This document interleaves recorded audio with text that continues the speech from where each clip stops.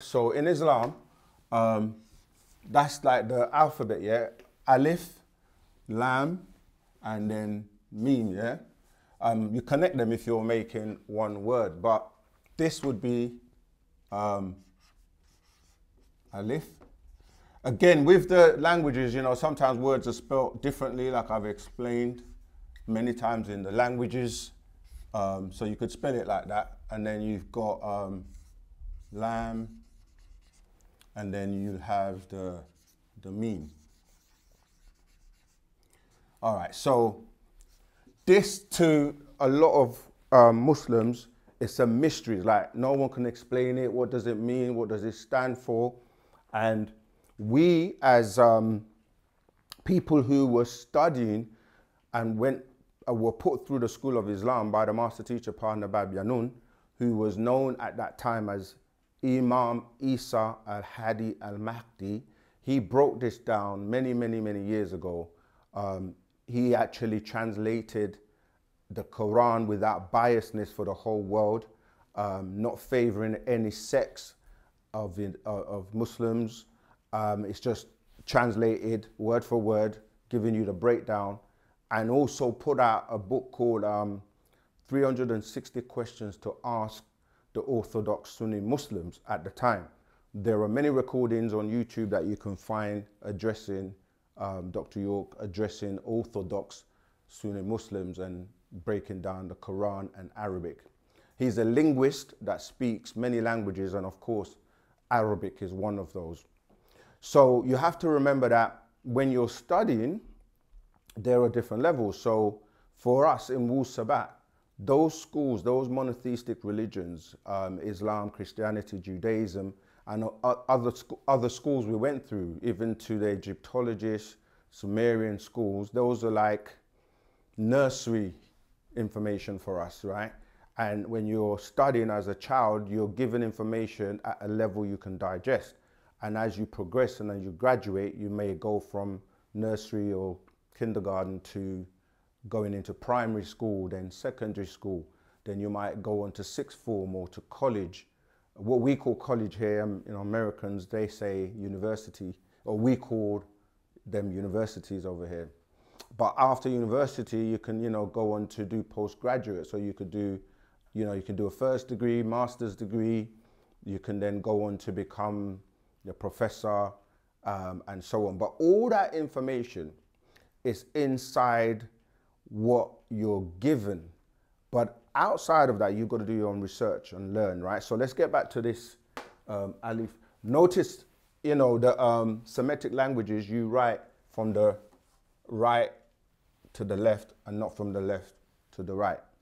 Anyway, so people say this is a mystery, but the master teacher, Partner Babyanun, broke this down to us many years ago with the A for the Alif, because that represents the Alif. That was representative of the person people refer to as Adam.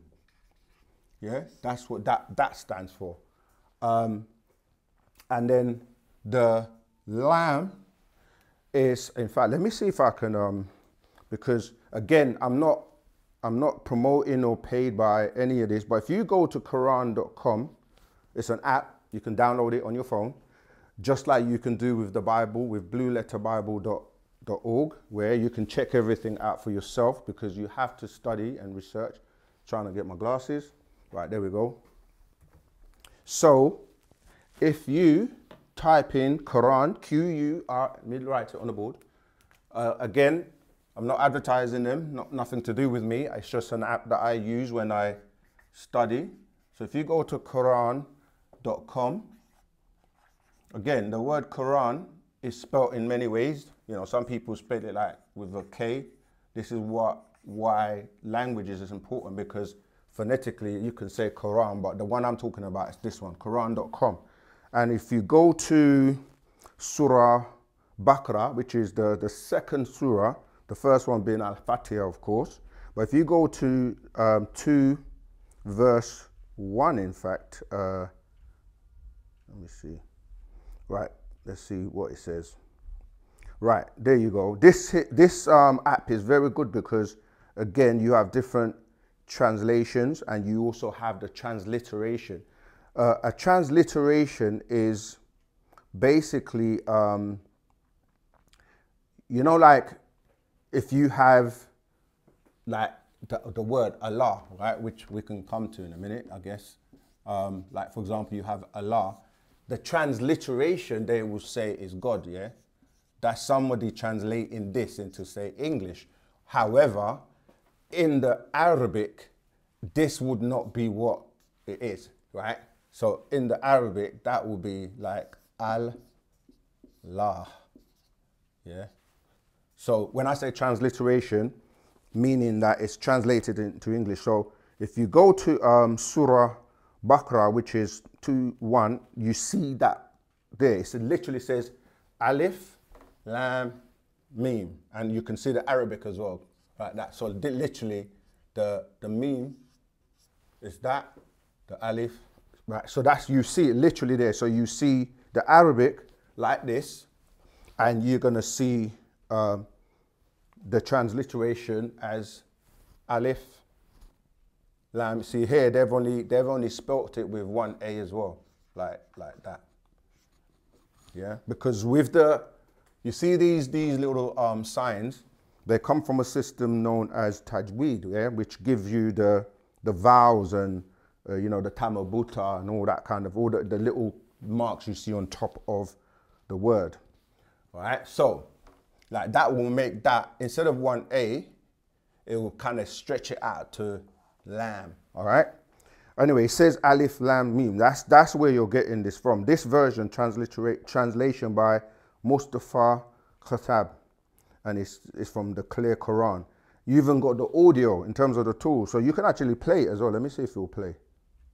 Alif Laam Meem. Okay, right. So, you know, these days we have tools that you can use to research and check things out, because the one thing with us in Wu-Sabat is we say, check it out. So anyway, on that, it basically breaks down that quote where this Alif Laam Meem is coming from. All right, so I've already broken down that the A, the Alif stands for Adam, and then the Lam, or we would say in English, L. Let me just, yeah, we would say this is dealing with, if you go to, I'm trying to find a quote again. I'll look for it because I don't want to waste too much time. Like, so that's dealing with the night of power. Yeah, this is where you see people recite the Quran all night, but this is where a lot of information, the Quran was being received. Yeah, they call it the night of power. And then finally, the M. So we've covered the A, we've covered the L, and the M actually represents Muhammad. Yeah, because Muhammad, again, spelled in many ways, is really Ahmad. Yeah, that's what the M or the Meme represents. So the three, Alif, Lam, and Meme, represents Adam, who was the first person, according to the religious world, the religious books, the night of power, when the Quran was being received, when you got a lot of information, and then Muhammad, the M represents Muhammad, who was receiving it. I'm trying to see if I can find that. Okay, so I found a quote. If you just search in the Quran.com, Laylat al-Qadri, which is, let me write it here. So that's gonna be the actual, if you type Qadr, yeah, and then go to Quran verse, chapter 97, verse 3, yeah? And that is referred to, let me just write it out. Al Q, Q-A-D-R, right? So this is referred to as the night of power, when the Quran was sent down to Muhammad, right?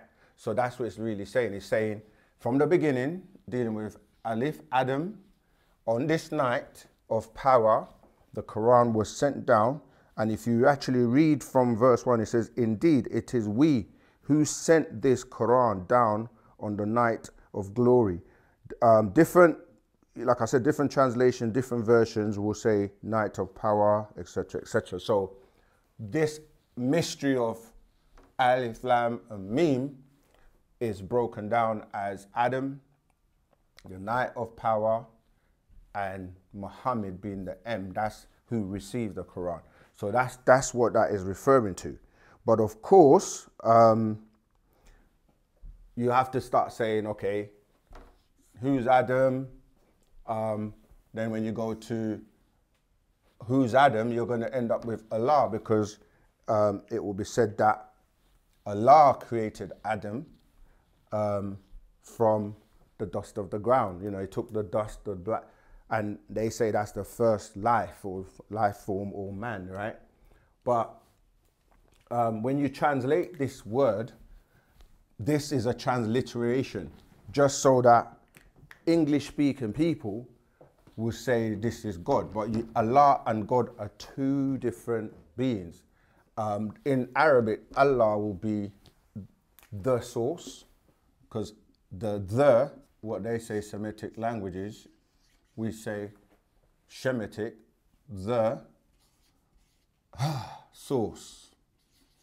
That's the source or the source of life, the source of creation. And, you know, the, like in Hebrew, that will be the equivalent in El, right? So now we're going to go into who Allah is, because you say the source,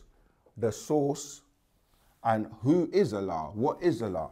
Because if you ask Muslims or read the Quran, it's going to say that Allah is the light of the heavens, okay?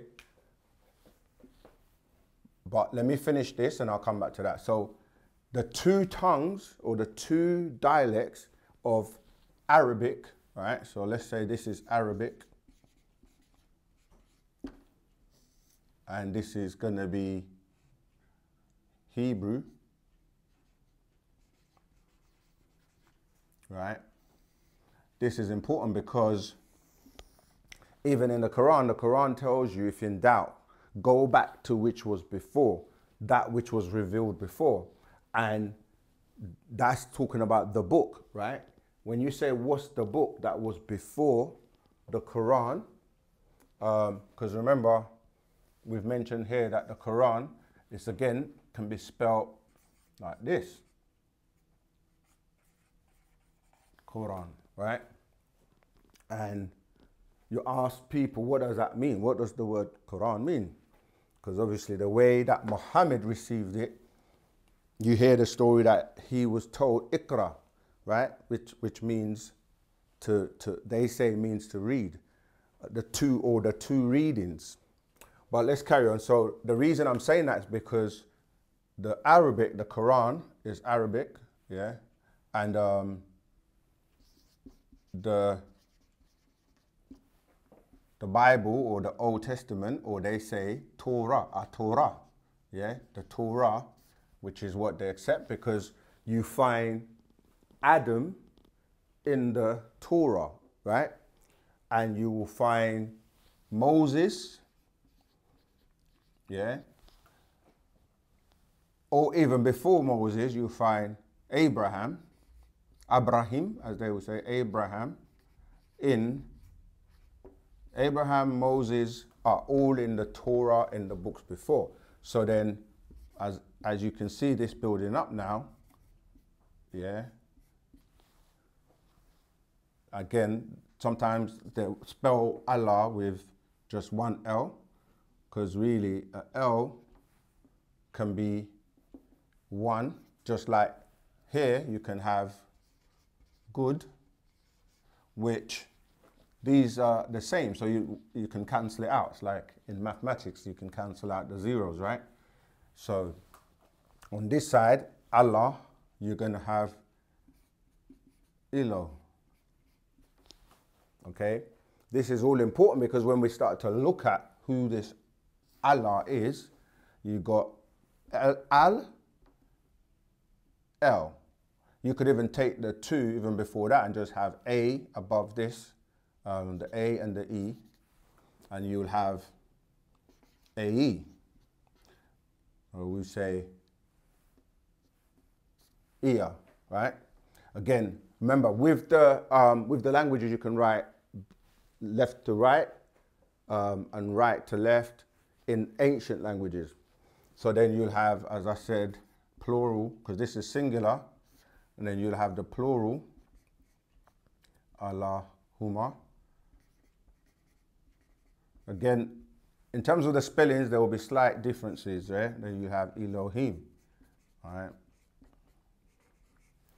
And this is important because these are singular, and this is referring to 2 people, right? Who are really Enki and Enlil, right? Enki, because we go to the Sumerian doctrine, you have Enki. Again, look, Enki can be spelled like that, or Enki can be spelled like that. Because the key, yeah, because phonetically, the languages had really like pictures first, and then they put words in. So you can say key like that or key like that. So this is why you hear a lot of people spelling, you know, Anunnaki, because Enki, and on the other side, Enlil, Enlil, who is Enki's brother, you can spell him like that, or you can spell like Enlil as well. So the spellings, they're slightly different, but it's the same thing. It's just like here again, you can spell Elohim like Elohim as well, right? You can see, because the vowels are always important, right? The vowels are important because when you're dealing with studying the languages, the vowels can be interchangeable. So Enlil and Enki, they're also known like Nudimud, Nudimud. Yeah, that will be Enki, Nudimud. And on the other side, you'll have Num, Numnir. Again, like I said, with the spelling, there's different ways of spelling these words, these people. Right, so when you're saying Allah, you're really talking about these two beings, Enki and Enlil. And the same in the Torah, when you're saying Moses and Abraham, these are just, again, words, Ab, Ra, and Ham. All right, Abraham, or you know, you can say Moses or Moshe, Moshe in the Hebrew, Moshe, which is also in Arabic will be Musa, yeah, Musa, that's the A, Musa. So when you start to break down these words, you can start to see that the Quran, which is the youngest of them, the Quran being, like I said, 1400 years old, Islam's 1400 years old, and it says if you're in doubt in the Quran, to go back to that which was before, and that which was before would be the Torah, which Islam acknowledges Moses, they acknowledge Abraham, they even acknowledge Jesus, right, who they say is Isa. And so the youngest one can be found in the ones previously. So the youngest one being the Quran, a lot of the stories, a lot of the information can be found in the Torah, pretty much. And everything in the Torah can be found in the Sumerian doctrine, right? So I'm writing some of these things down so that you can check it out. Sumer or Sumerian, also known as Shumer in ancient time, or Sumer, yeah, or Shumer. That's where the Bible, the Quran are coming from. These Sumerian books, known as the, Enuma, Elish, the epics of Gilgamesh,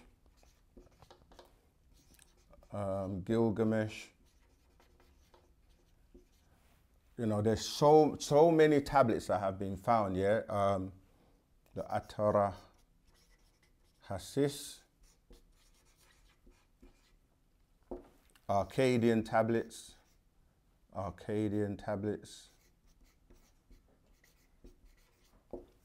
There are many scrolls and tablets and things that have been found, which all goes into, this is why everyone talks about the Anunnaki, yeah? Again, Anunnaki can be spelled in different ways. Anu-na,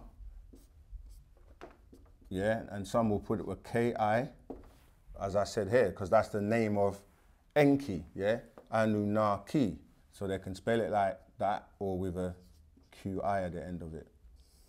This is important so you don't get confused. So when you see one word, like someone might be talking about Nudimud, and you don't know that's talking about Enki. And in the Bible, that will become Yahweh, for example, yeah? Yahweh. Now you may see that as just one word, but it's actually Yah and Wei, which is agreeable, yeah? Yah being agreeable and Wei being disagreeable. Again, dealing with the two brothers. And then you have his brother, who will be referred to in the Bible again as Baal. Yeah, Baal. So these are the same beings throughout the different scriptures, being called different names in the different languages, in the different tones, and it can be confusing because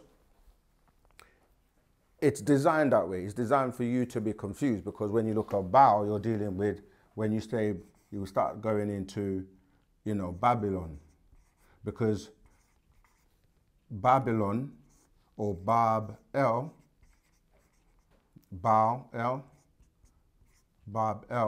is dealing with that old city called Babylon, because in the scriptures they talk about old Babylon and new Babylon. New Babylon being today, as in, the West. So the word Bible became Bible, yeah? Because it's dealing with that Babylonian religion, which became what we're calling the Bible and the Quran today. And that's where you get confused, because the word Bible, as I've broken down before, is Babel. Yeah, Babel, meaning confusion.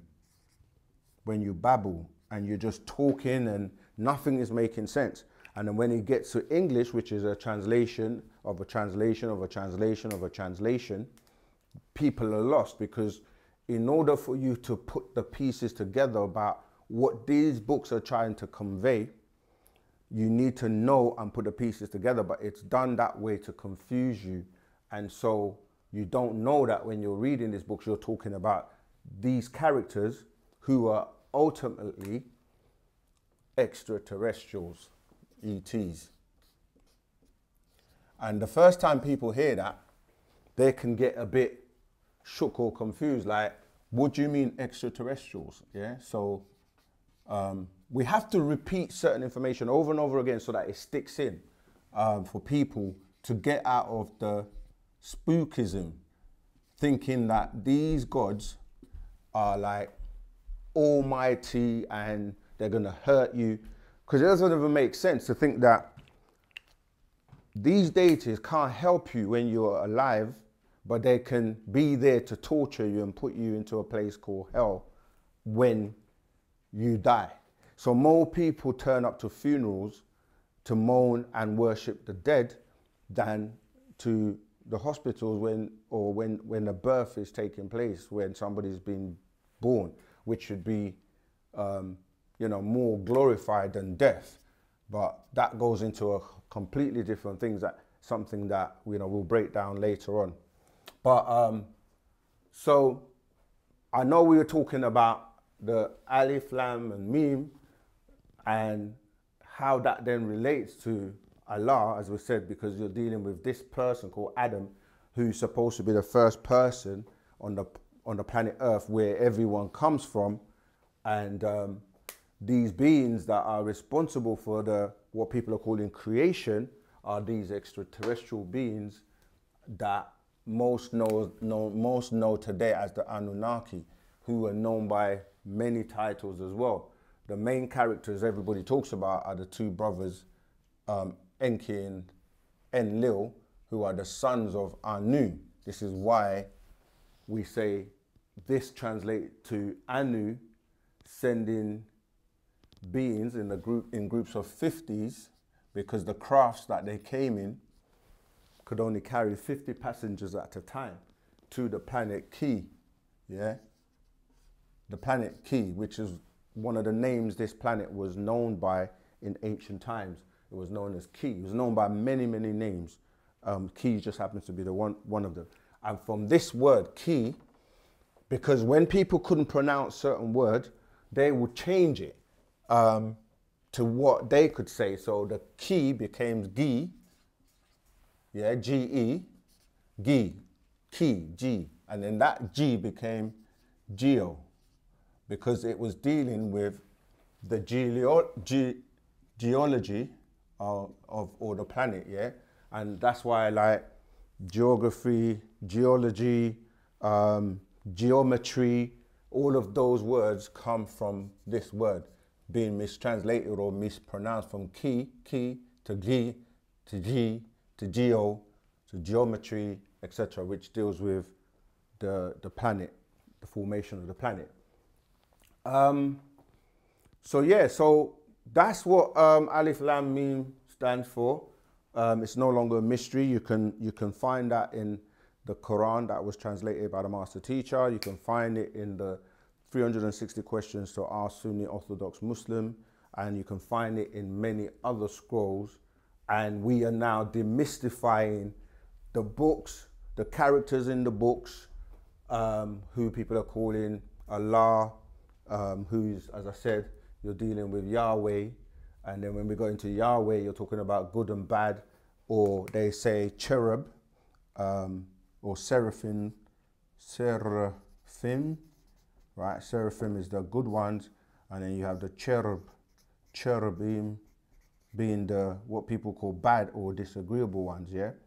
But really, that's just dealing with these beings that have both natures. They cry, they walk, they talk, they sit down, they do everything that you and I do, but because it's mystified that they're from heaven, a place that's unconfirmed, which is really dealing with the different constellations, which you can find in the books, dealing with, like a place that you call Ilion, where they say that Akasha records are kept, and you're dealing with places like Orion, Sirius, Kisil, and depending on which language you're using, the names will be different. So what we do in Wu-Sabat in these classes and breaking down information is so that you can do more research or ask more questions, because like I said, we are dealing with information and past what you would consider to be university, because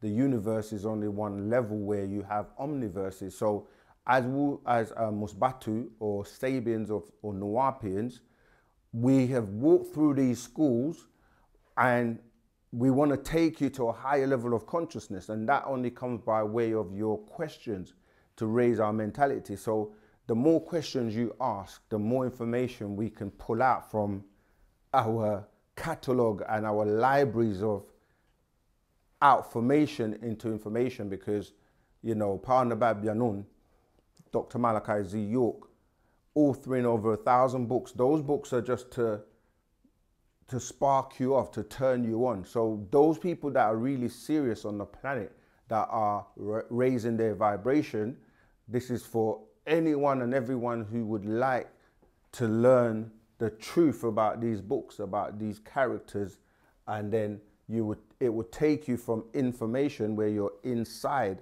and being in line and being in formation, to starting to go outside in terms of connecting with higher beings and connecting with your counterpart, your Ethereal beings, your etheric parents. I know this might sound, you know, new to some people, but it's all about igniting that flame in you, the solar plexus, the inner being, so that you can start to learn more, study more, ask more questions. All right. I hope that's answered that question for you relating to Alif Laam Meem. And yeah, I'm happy to take any other questions.